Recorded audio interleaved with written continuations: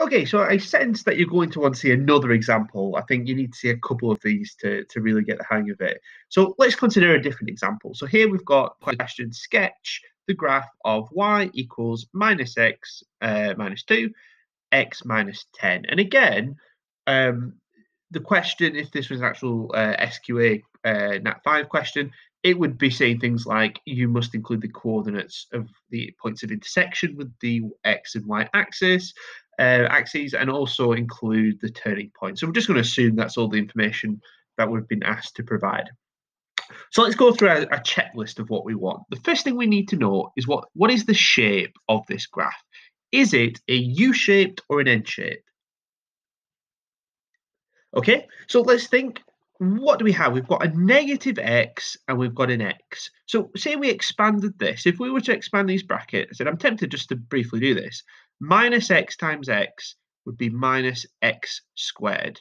Now that is the only x squared term that we will get when we expand these brackets. We could go further, minus x times 10 would be positive 10x, take 2x, plus 20, and again we could clean up from there, simplify that. But at this stage, it's very, very clear that the coefficient of x squared, the number in front of x squared, is a negative, and so the shape is going to be the N shape. Okay, that's the first thing. The next thing we're going to look at are the roots. Okay, so the roots. And again, if you recall, the way we do this is we set y as 0. We're going to say, what is the value of x when y is 0? Because again, the point where we cross the x-axis is the point where y is equal to 0. Okay, so in order for this to work, in order for this to make sense, this implies that either negative x take 2 is 0, or x take 10 equals 0. So what number take away 10 is 0? 10. 10 take away 10 is 0. Okay, maybe this one's slightly harder. Negative x take 2. Let's just have a little think. If we rearrange this by adding 2 to both sides, we're going to get negative x is equal to 2, which would suggest that x is equal to negative 2. Okay?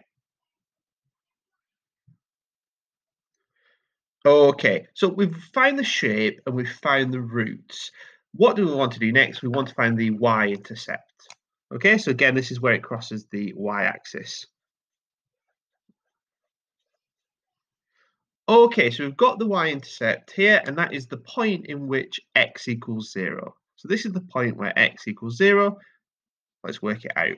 Y equals negative x minus 2, x minus 10. So if we set x to be 0, we're going to get minus 2 minus 0 take 2 is just minus 2 times minus 10. So that's going to be positive 20. So it crosses the y-axis at 20. So just like last time, I'm going to now sketch the graph at this point, because I think now is a suitable time to do that. So we're going to cross the y-axis at 20, so somewhere up here. We are going to cross the x-axis at minus 2 and at 10. Okay, so it's going to look something like this. Okay, and we'll just label this point. So again, this is going to be the point 10, 0. This is going to be the point negative 2, 0. And this is going to be the point 0. And then where's our y-intercept? 20. And so that all that remains is to find the turning point. Okay. So finding the turning point, we can use a little bit of symmetry. The x value is going to be halfway, so I'll write this, x value of the turning point is going to be halfway between minus 2 and, so minus 2 and 10. So what number is halfway between minus 2 and 10? We can have a go at adding that up and dividing it by 2. Minus 2 plus 10 divided by 2 is 4. Okay, so this value here is 4. And now what we can do is substitute that value into our equation. So we know that y equals minus x minus 2, x minus 10. That's just from the question. We're going to use the value of 4, minus 4 minus 2, 4 minus 10. Again, all I've done here is replace x with the 4, and we can work this out. So minus 4 take 2 is going to be negative 6.